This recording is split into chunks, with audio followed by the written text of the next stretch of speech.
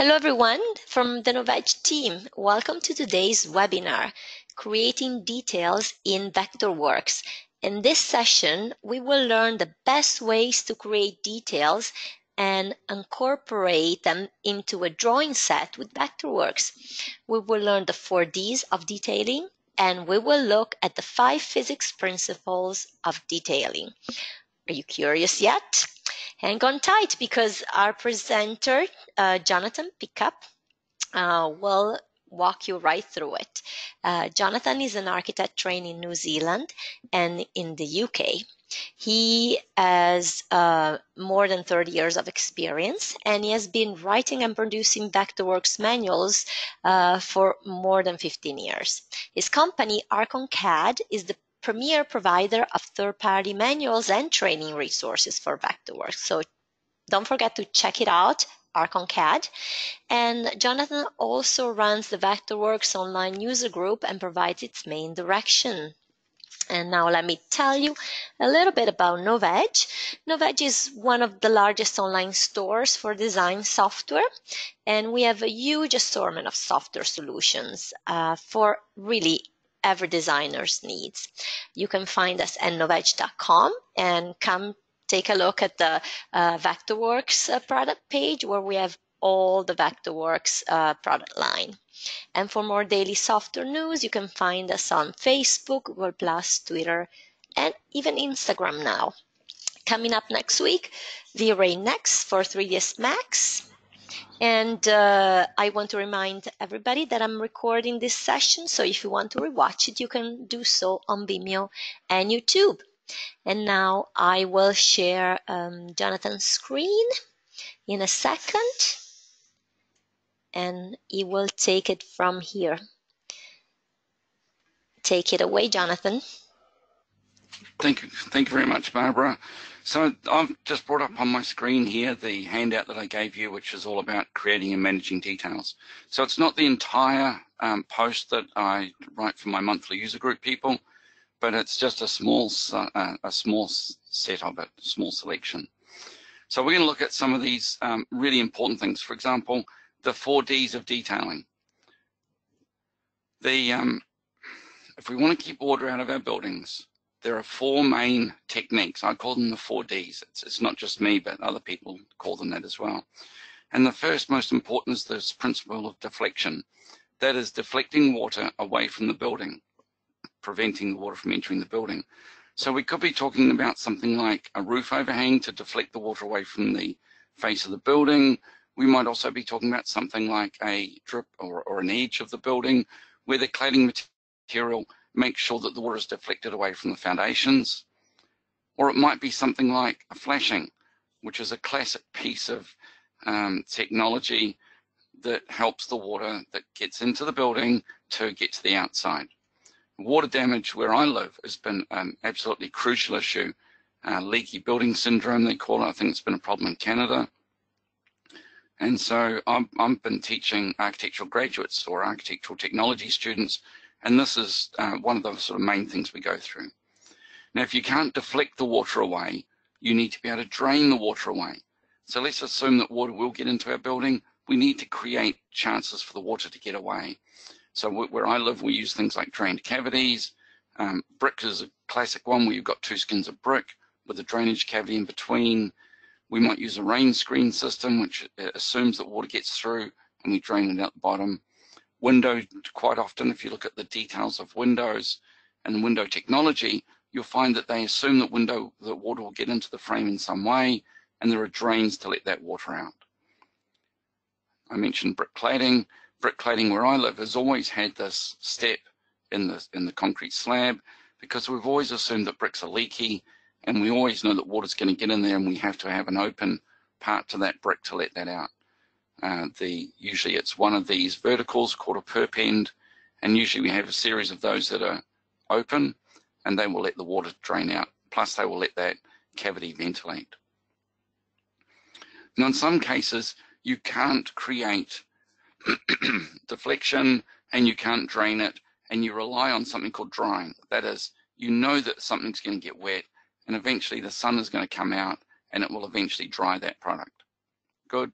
But it's the third if we look at these in terms of hierarchy, deflection first, drainage second, drying is the third. And the last one that you should be relying on to keep your building safe is durability. Because there are some things where you just can't make dry. You can't deflect the water away from, for example, timber foundations.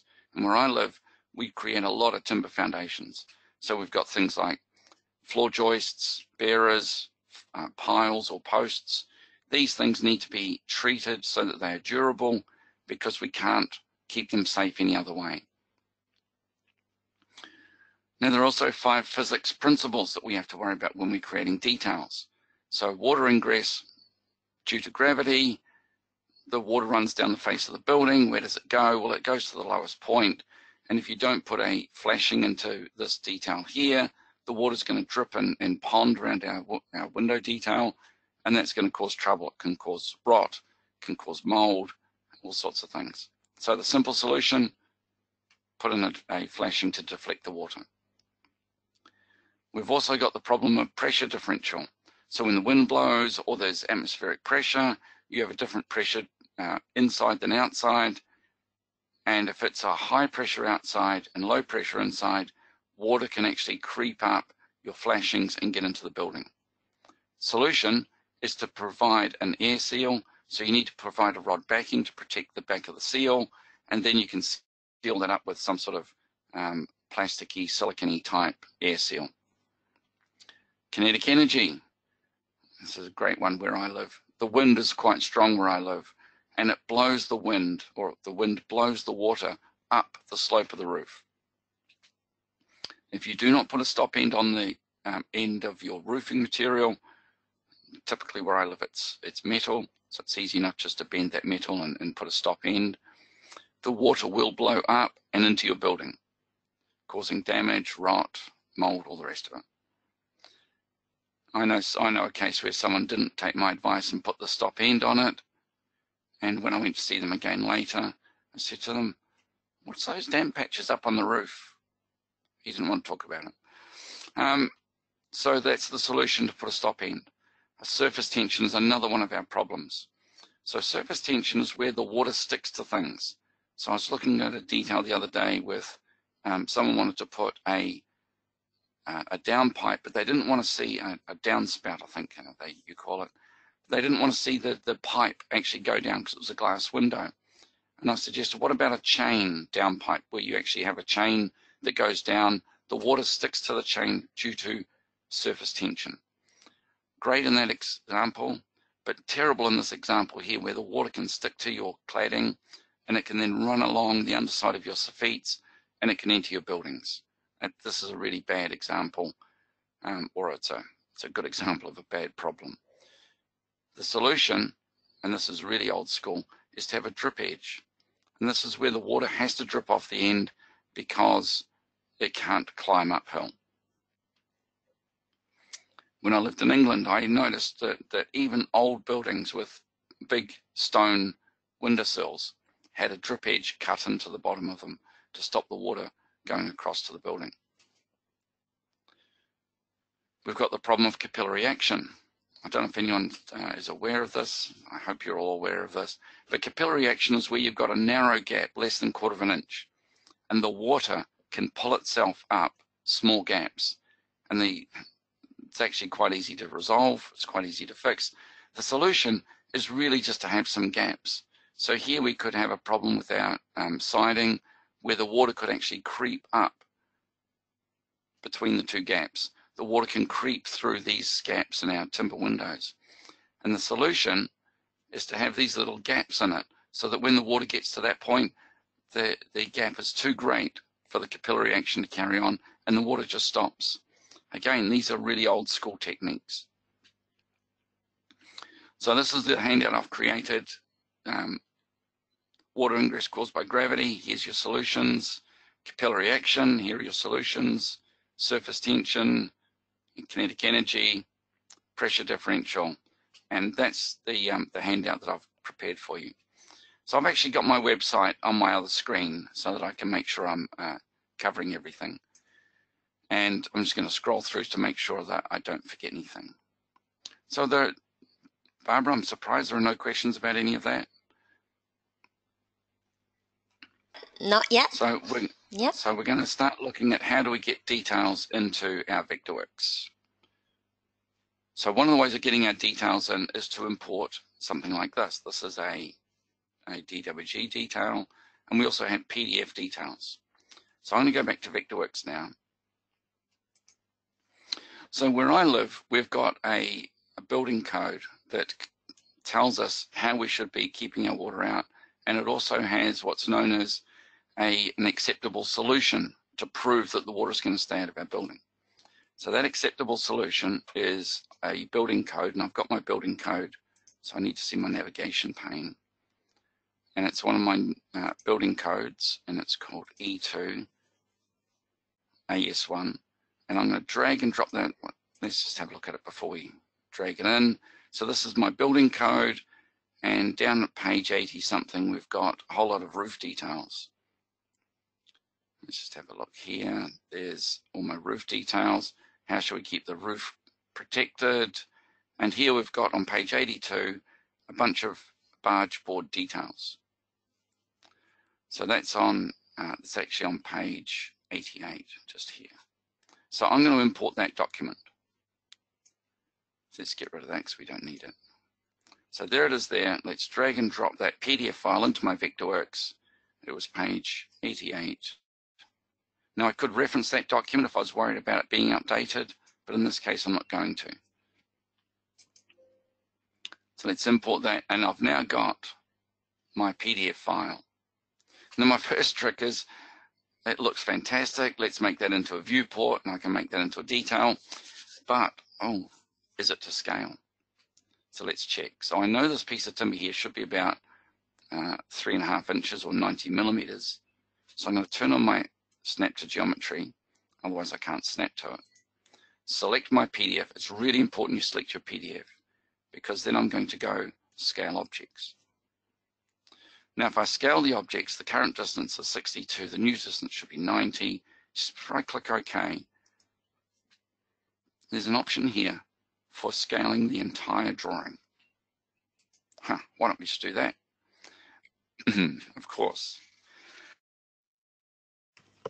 Well, entire drawing sounds like it's just going to do all the stuff that I can see.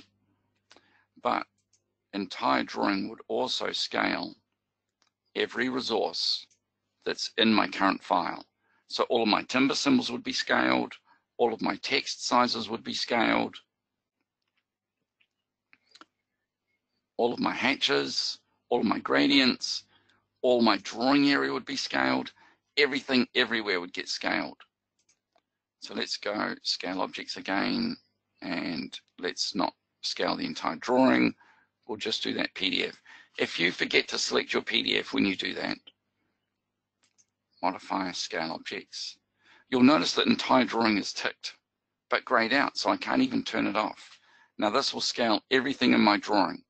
If you scale everything in your drawing, it won't destroy your project, but everything in your project will now be wrong. So please be careful with that one. Now that I've got that, I could make that into a viewport. So let's go to here. I'm just going to check my viewport. I've got my roof details already drawn, so I'm going to delete my viewports. So I've got a layer for that. Let's go back to my design layer 2. So I want to make a viewport. So I'm going to use a rectangle because it's just a nice, easy way to create a detail. And now I'm going to scale, turn that into a viewport. So view on the menu bar, create viewport. So this is my barge detail. Barge detail, it's going to go in my roofing details and barge detail. What scale do we want? 1 to 5, maybe 1 to 10. It's going on the correct roof layer. Top plan is correct. Okay. So there is my detail at 1 to 10 on my piece of paper. Now if I've got the scale wrong, I can easily change that to 1 to 5. And so there it is. Now you might notice that I've got some information here that I may not want. This thing here, refer table 7, and this bit here. So let's see if we can't fix that. Edit annotations. I'll move my detail label up. I won't back this up anymore. Now I should really change my crop area to remove this bit. And I could go right click and I could go edit crop, and then I could use tools to edit that area. But actually there's a quick way. If I just select that viewport and I select my clip tool, some people call it the eraser tool, but if I just select that and I click to start and I just highlight the area I want to remove, I'm just going to hold my back quote key to stop it snapping. It just takes that little bit away. Take that little bit away. And actually I don't want to see that either. So let's do that as well. Corrugated profile, let's just remove that. And so it works just like an eraser. And what it's actually done is to change my crop outline. You can see there, that's the shape of my crop. It's just a very, very quick way of changing your crops. So if your crop is too large, I quite often do that and just take a bit away so I can shorten it up a bit. It's just, for me, it's just quicker than going into the crop area and making those changes. So that's my first detail, my first barge detail. Now I want to create another one. So back to my design layer, and this time I'd like to import a DXF file. So I should have a DXF file. Let's have a look at my notes. Now I could drag and drop this into my job. My advice to you though is don't. Always import your DXF files into a blank file the first time so you can check them. So let's try that again. So I'm going to grab my shadow clad external corner. We'll pull that in. And what settings do I want to use? Now normally you start out with the default settings. Here's the page scale. Do we want 2D and 3D? For this detail, everything's 2D. I know they've used millimeters, so I'm going to choose millimeters.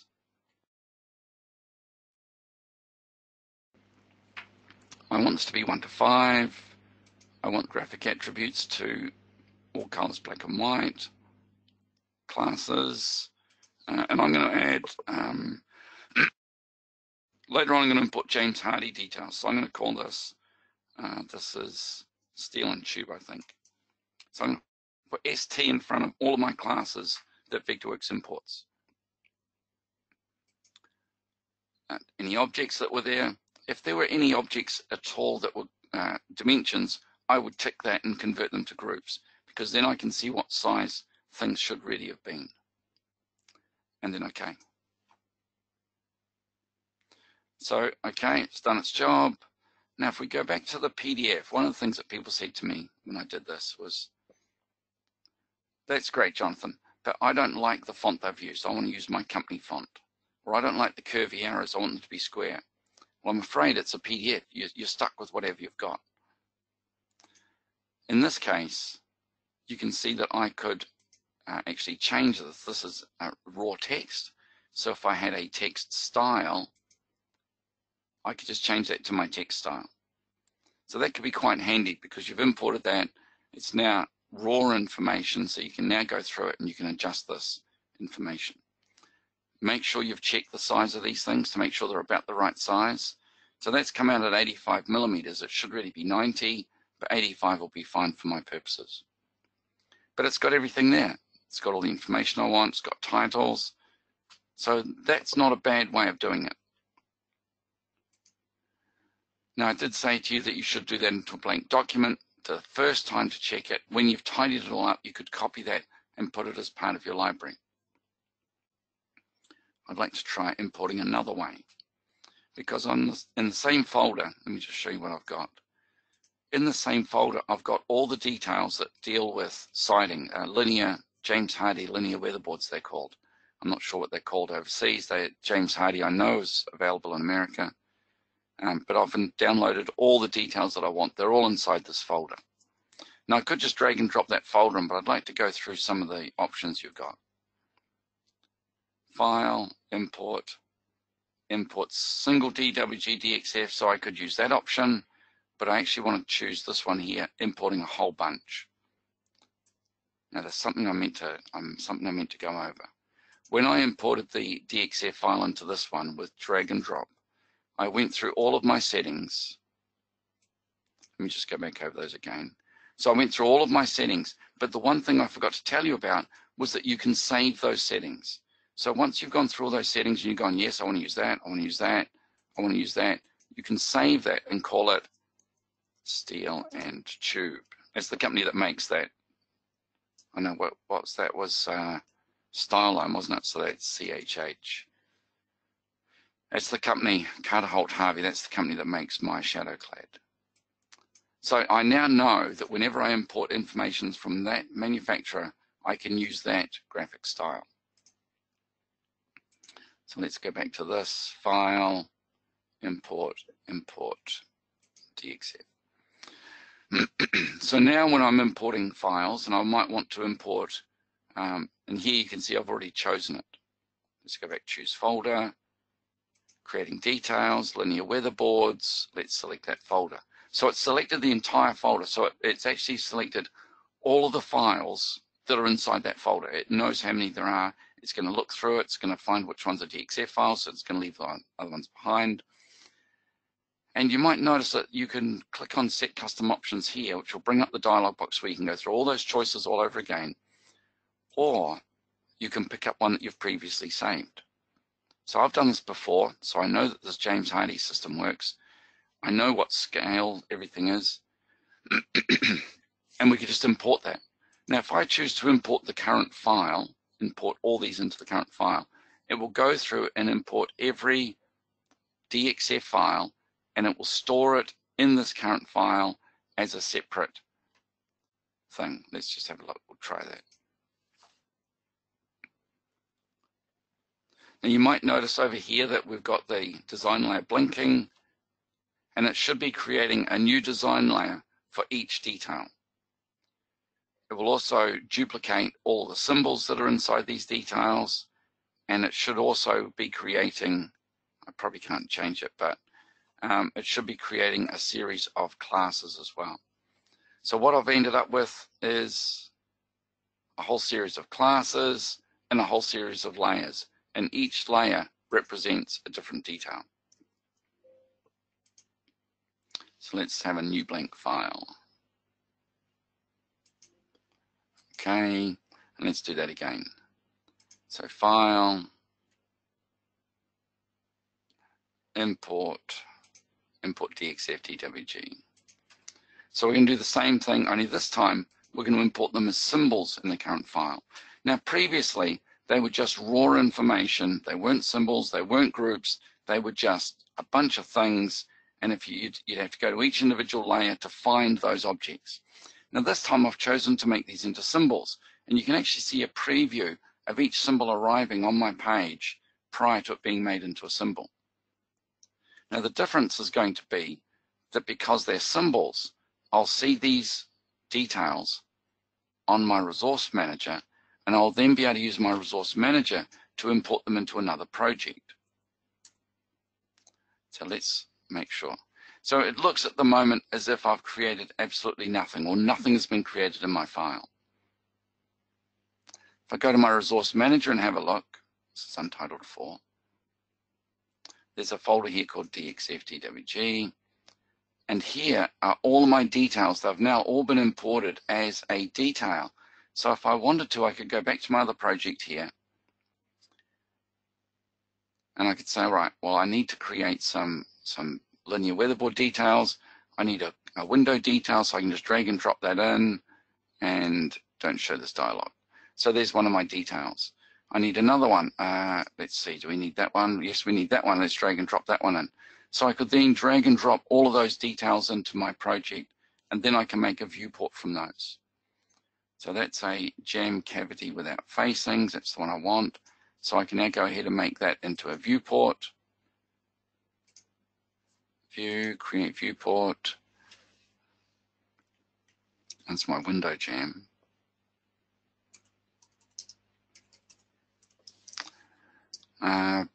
We can make a new sheet layer for that. 021, window details. And it's at 1 to 5, and okay. So there's my detail, my window jam on my piece of paper, ready for printing. But so what I've ended up with, so Untitled 4, if you have a look, is ended up being a library of all of my details. If I make my resource manager larger and make my preview larger, you'll find it easier to see the detail that you're selecting. So that's a way of starting off your entire library, which is quite handy to have your library of objects. So I'm just going to look at my notes because I'm just doing it from memory at the moment. Yep, so I've done DXF, imported DXF. Okay, so let's actually talk about how we should actually draw a detail. So we've done importing PDFs, we've done importing DWG files. So what's my strategy for drawing details? So my strategy is normally to start with the structure. If we have a look up here, I'm in detail Untitled 4, so I can use this, I guess. Up here, I should have a folder. I've got a bunch of bits and pieces in here. Let's have a look in here. There's a piece of timber I can use, but I've also got a library here where I've got all the timber objects that I've used over the years, and I can reuse again. They have their line weights selected. They've got their classes correct. So if I double click on that, I can start by creating a detail. So that might be the start of my object. I might have another one here, and I might have another one there, and I might have another one there, and so on. So maybe that one shouldn't be a proper stud. Maybe it should be blocking. I think I've got a blocking symbol here. And so that's the start of my timber. I'm going to use my polygon tool, and I'm going to create the edge of my wall lining, or the edge of my frame, and I'm going to give that no fill. So I've started with my structure. I'm going to use my offset tool. I could calculate it, I guess. I'm slightly lazy for that. So I'm just going to click, and I'm going to go there, and that's created my other line. Now where I live, we also have building wrap on the outside. So I'm going to put building wrap. I've got a distance of 2 millimeters. I click, that's my building wrap. And now I can create my line style for that. And I'm going to choose a line style, which is that one. Now, because of my scale, it's 1 to 1. That may not look the way I want it to print. So let's change that to 1 to 5. And we'll get a much better idea of what that's going to look like in reality. So what do I need? I need a piece of, a small piece of timber. I need a 45 by 19. Let's place one of those there. Now, before I go ahead and finish placing that, let's talk about how we want that to look, because if I use my symbols well, I might want that piece of timber to just jump off a little bit. So let's just go to there. Maybe it would be nice if that was just jumping off my cladding or my building wrap by just a couple of millimeters. If I edit this, so let's right click and I'll choose Edit 2D Component, I could take that symbol and I could move that symbol. Now that's a little timber object I've created. I'm just going to go Move, and I'm going to lift it up by just a small amount. I use 2 millimeters, which is 1/12 of an inch. So watch what happens this time. If I use that symbol again, notice my cursor is no longer at the bottom edge of my piece of timber. So I can click here and I can place that. So it automatically places it the right distance away so it's readable. I could make that again, but it's already in the right place. Why don't I just mirror the thing? And if I mirror it from that corner to there, I'll get another one. And now what I need to do is to put up my cladding and my internal lining. Now I think there's a tool that we can use for that, which is the detailing tool, and it is the linear material tool. So I'm going to start from here, there, click there, make sure you line up with that bit, click, and I'm going to come down and double click to finish. So what kind of linear material do I want? It's just a generic board. It's only about 1/2 inch thick. maybe it's plywood or something, so 12 millimeters thick. And let's go OK and see what we get.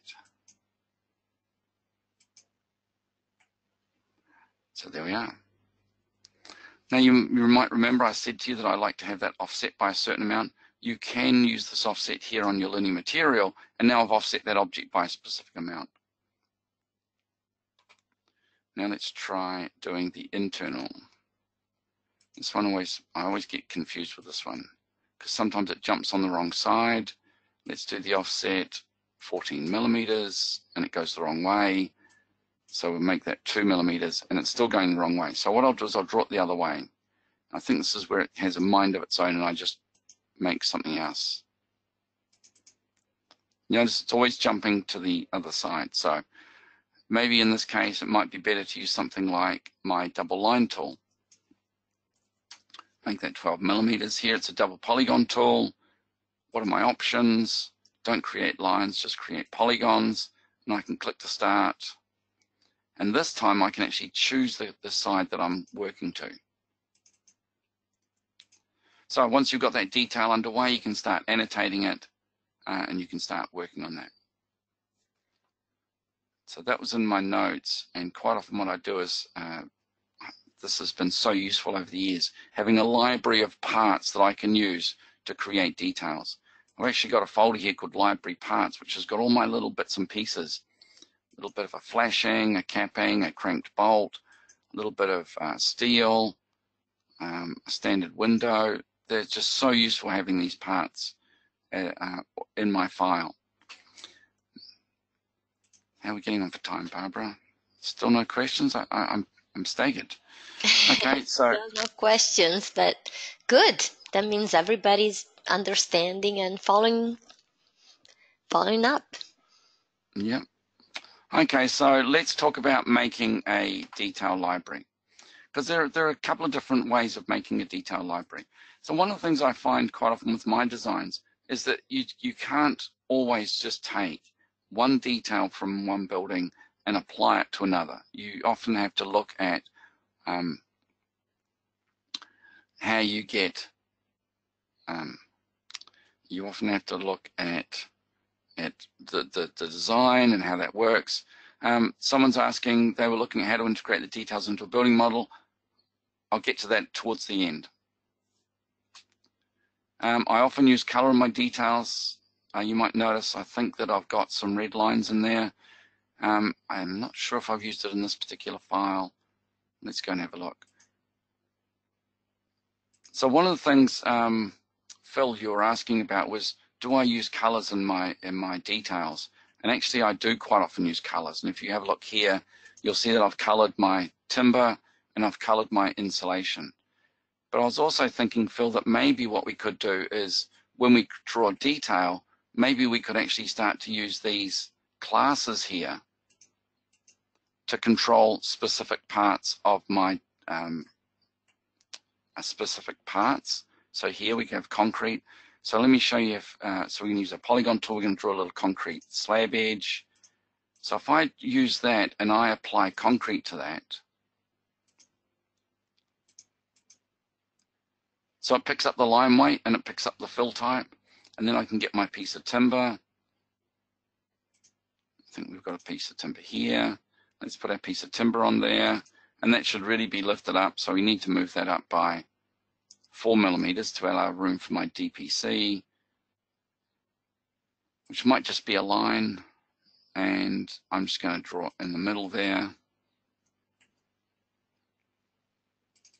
And then I can just, so that's a line object there, and then I can say, all right, well, you're a DPC, just apply that.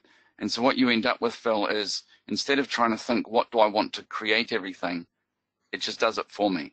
So if I want to create a rigid air barrier or RAB, I can just select that, and then I can draw my rectangle, and that should fill in the right color, and it should fill in my RAB with the right line weight and all that kind of stuff. So setting these up could be really useful. If I want to create a timber, if I want to make this, for example, 1.2 timber, it goes pink, pink. And if I make it H3.2, it goes that greeny color. Because where I live, we have to have different colors, or when they're actually on site, the timber is actually stained a different color, so the building inspector knows whether you've got the right level of treatment on that. So I quite often use colors in there. So you can see here I've created a detail where I've got the rebar that's on the detail rebar class. I've got blocks that I've imported from my library.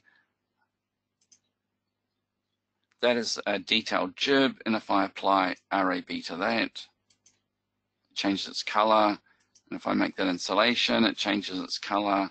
And if I make it jib or Gibraltar board, drywall, it picks up the right graphic style. So I'm just using graphic styles to help make it really quick to draw my details. I don't have to rethink them. Those classes are stored in my layer and class standard, and I can reuse it again. DPC is a damp-proof course, protects the piece of timber from any rising damp coming up through the concrete.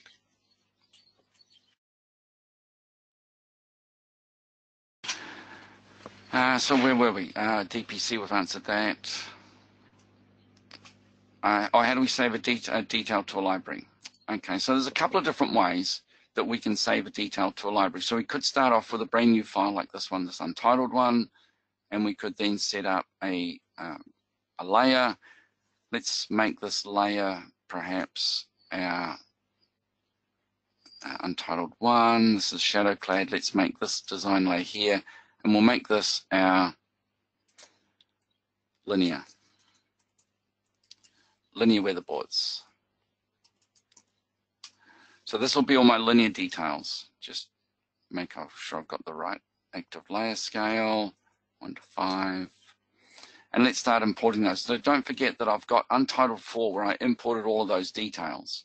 And I can just choose the ones that I want and drag and drop them onto this layer. And this could then be, I could then save this file as my layer, or I'll save the entire file as my linear weatherboard detail layer. You can also, if you wanted to, grab details from this imported file, and you could drag and drop them into, if you had something here, for example, you might have a detail parts folder here. You can see I've already done this once before. So we might go to Untitled 4. We'll find the details that we want. And we grab that detail, it's my window detail, drag that into my library, and Vectorworks will then save that detail into that folder of my library. And now that will be available on every job, everywhere that I've used that, everywhere that I've made this a favorite. Now I use two computers. I use a Mac and a PC, and I connect them together using Dropbox.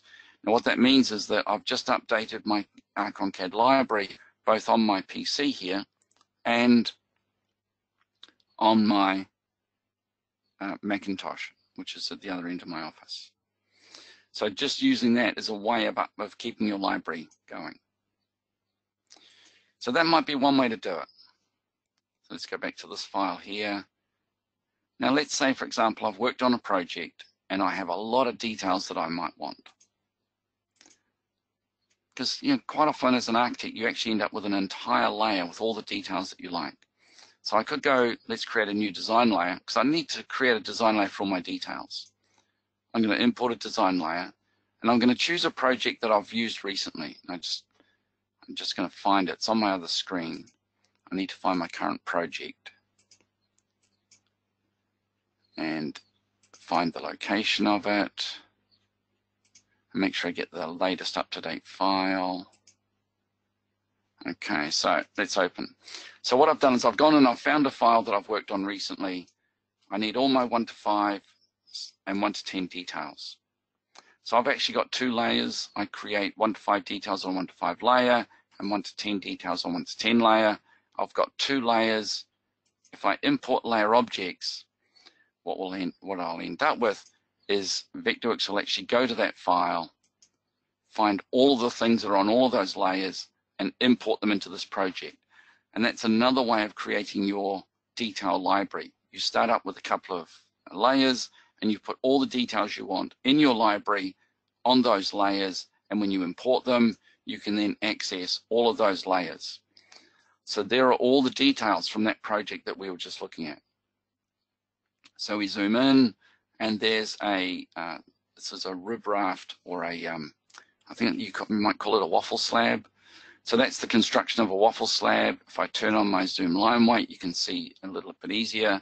I've got different colors to represent different line weights.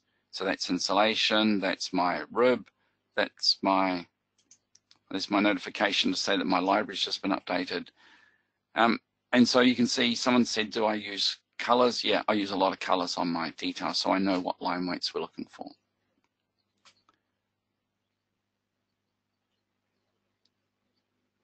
Someone asked, why would I not use a wall type for a detail?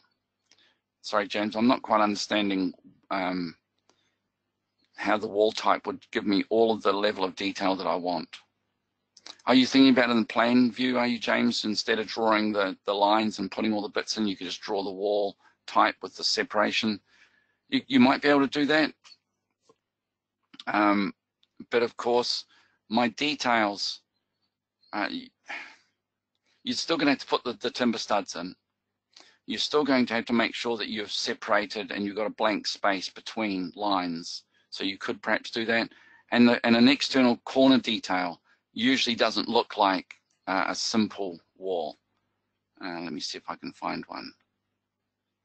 So there's a detail, James, for you, and you can see I've actually shown where the drywall connects together. I've shown the actual joints, which one lines over which. Also, this is a rigid air barrier, and you can see there, James, that I've also shown which one lines over which. I've also got my cladding, and I also need to make sure these are separated by a specific amount. So sometimes you could draw a wall, but there's actually no difference. You might even, instead of using a wall type, why not use the double line polygon tool and have some components like this where you can actually have some sort of components to separate things. But once you've drawn a detail like this one, James, surely what you want to do is you want to use that on job after job. And I've just shown you how you can leave them not as a symbol, but import the entire layer. So that's the entire layer brought through, and you can see it's brought through all of my details. Now they're not neatly drawn, they're sort of scattered all over the place. I don't know if that matters very much, because I can just make viewports from those and then start to assign them.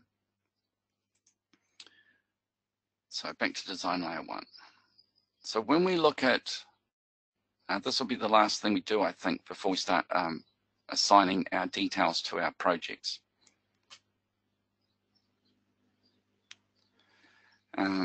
Someone said, isn't it ideal to import them as symbols so you never have to mess with scale?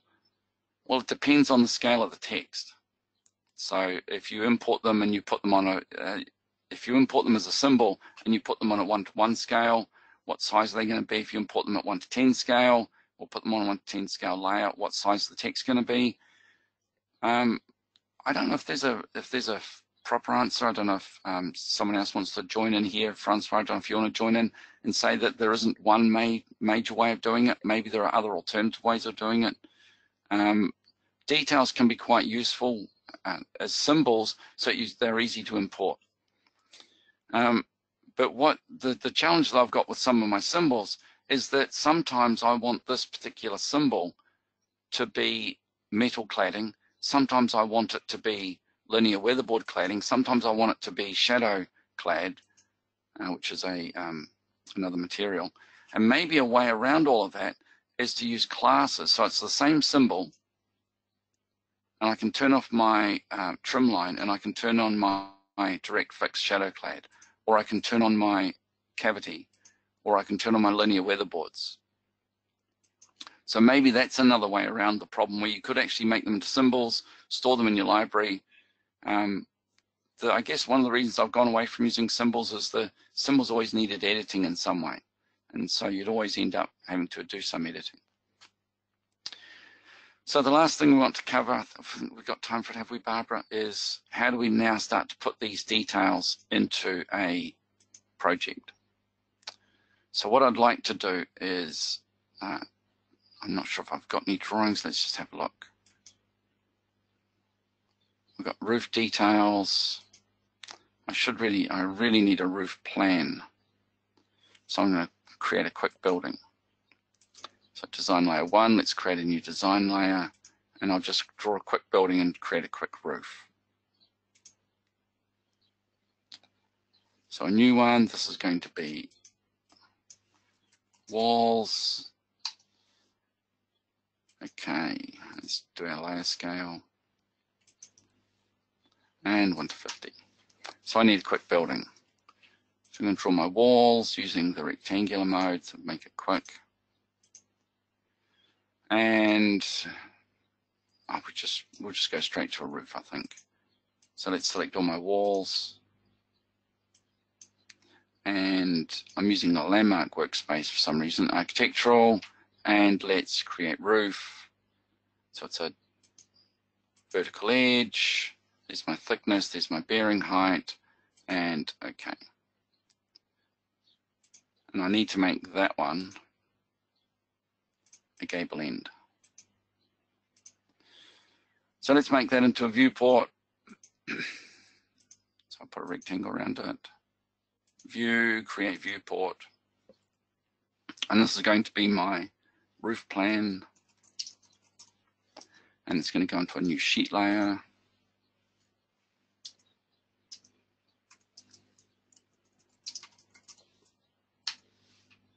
And there's my roof plan.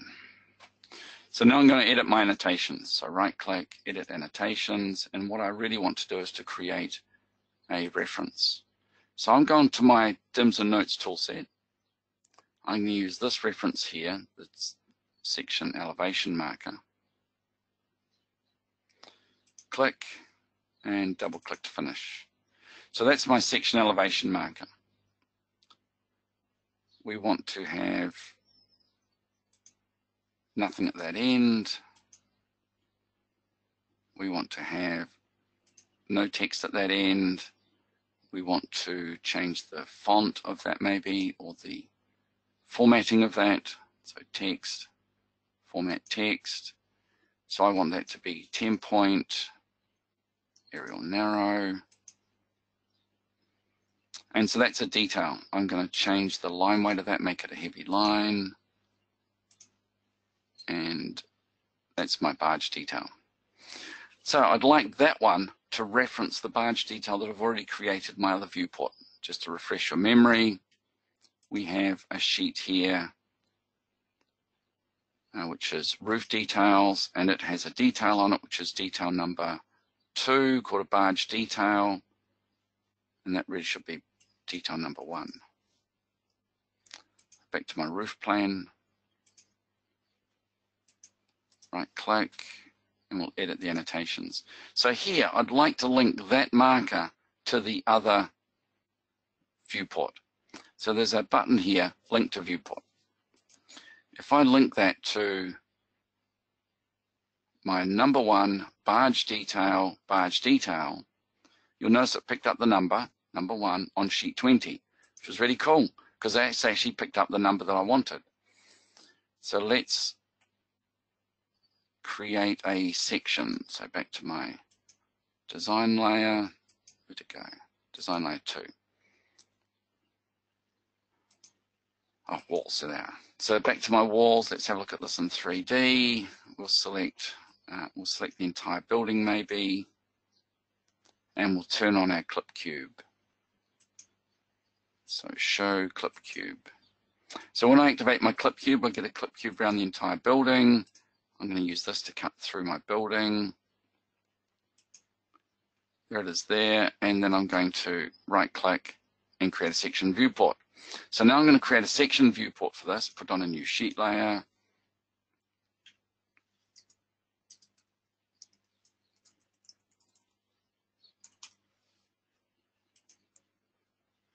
So that's my section. It's in a perspective. I didn't want a perspective. So we'll change the projection to orthogonal, and let's update that. So there's my viewport. We've got a barge detail that we want to reuse, so let's edit our annotations, and we'll go in and we'll use another tool, which is this one here, called the detail callout marker. So my barge detail, it's going to be rounded rectangle mode. around there, and we want that to link to my same detail. And let's format the text on that. I should really have a text style for this, 10 point. So that's pretty cool. I've got a roof detail shown on, oh, look at my label. Okay, let's fix that. So we've got a roof detail shown on our section, and we've got it shown on our plan, and we could do that on our elevation too if we wanted. And now what I'd like to do is go back to this roof detail, and actually I want to put another detail before this one, so let's renumber that number 2. I'll zoom in so you can see. So I've renumbered that number 2. Let's just have a look at my roof plan. That's updated now, that's still number 2. And let's have a look at my section. That's updated as well, that's number 2. So these are linked together. So if you start doing this technique, then what you'll find is that you can put all your details on your sheet layers, you can then put all your detail references, you can link them all together, and if you have to move them around, they will all update. So if I go back to roof details and I move that particular detail from roof details to window details, let's have a look at my roof plan again. It's updated its number. So I've got a couple of comments I'd like to have a look through. So Francois is saying to me that I agree that symbols for entire details are problematic as they need to be changed. I use symbols for parts of details, flashing profiles, dimensional lumber. One option would be to create a red name symbol for entire details that become editable once placed. So if we just have a look at that, right click, let's import that into our current job. Okay, let's look at our current job, this one here. So what does Francois mean by red details? It means that when you right click on this and you choose edit symbol options, you choose this option here to convert to a group perhaps. I think that'll make it a blue one. You can also choose what class that's going on so it doesn't accidentally switch off and you don't want to see it.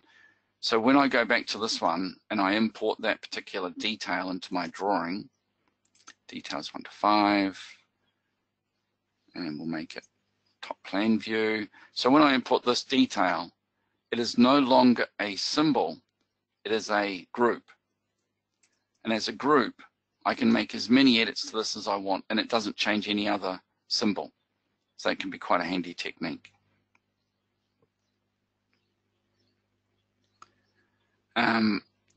When you're using the colors on details, are you printing them with or without the colors? I often print them as a PDF file and then email them to the council. We are now, where I live now, we now have electronic submission of building consent drawings only, so it actually doesn't matter whether I use color or not. I'm not paying for any extra printing until it gets to the contractor. And let me just have a look through.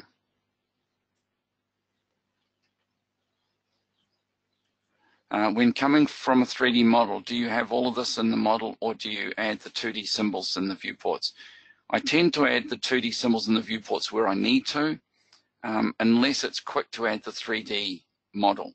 So for example, if I'm doing roof construction or floor construction, it's actually very easy to use tools like create joists, architectural, create joists. This command will create all of your floor joists. So since you can create all of your floor joists easily, why not put those as part of the symbol? Slabs can be, you can very quickly make slabs in 3D. So why not just make them in 3D? That way when you cut a section through your model, you've already got that information. I've been looking at ways of creating my slab thickening on the edges, and I've got some ideas. And Francois, if you want to talk about those separately outside this, let's do that, because I've got some ideas that I think could make it quicker. I just haven't got time to cover those here. And Barbara, I think that's probably our time's up, isn't it?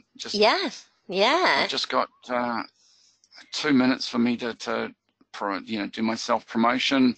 Don't forget that I've got my website with my courses on it. These courses are fantastic for learning Vectorworks. If you're new to Vectorworks or if you want to update, If you're familiar with Vectorworks, the subscription website here, we get together every month. People are finding this extremely useful to get together. I've got architect group, I've got a 3D modeling group. We just talk about the problems that have come up this month for those people.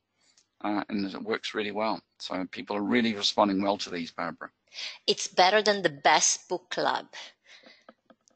Yeah, right? It's a lot of fun. I mean, it shouldn't be a lot of fun, really, should it, Barbara? But it is a lot of fun to get together and chat about your problems and find solutions. Right, and I hope you will reach out to Jonathan's ArchonCAD and join the user group, because everybody that I know that has joined has no regrets and is very happy about it. So join the club. And thank you so much, Jonathan. I'm taking the screen back. I want to thank you all for joining us today.